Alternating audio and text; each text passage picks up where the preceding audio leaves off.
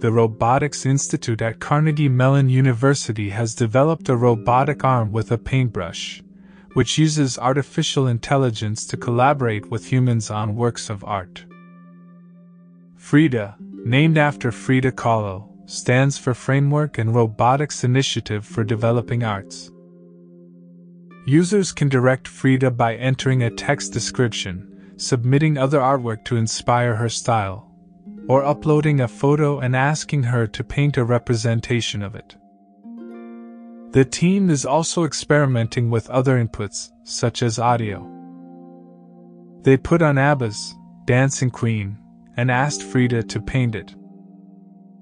FRIDA is a robotic painting system, but it is not an artist, explains Peter Schaldenbrand, a doctoral student who is part of the team that developed the robot to explore the limits of artificial intelligence and creativity, in a statement. FRIDA doesn't generate the ideas to communicate. FRIDA is a system that an artist could collaborate with. The artist can specify high-level goals for FRIDA and then FRIDA can execute them.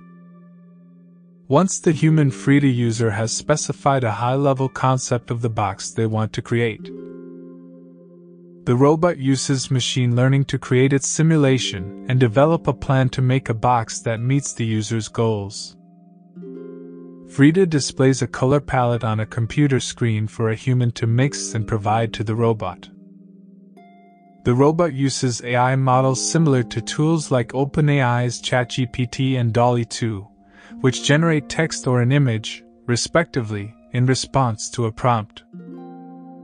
FRIDA simulates how you would paint an image with brush strokes, and uses machine learning to assess your progress as you work.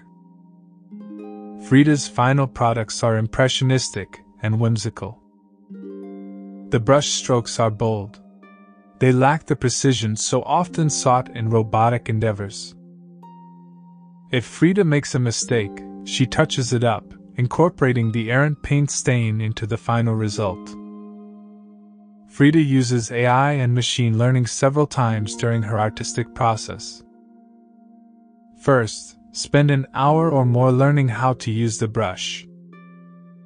It then uses large vision language models trained on massive data sets combining text and images pulled from the internet, such as OpenAI's contrastive language image pre-training, to understand the input. AI systems use these models to generate new texts or images from an indication.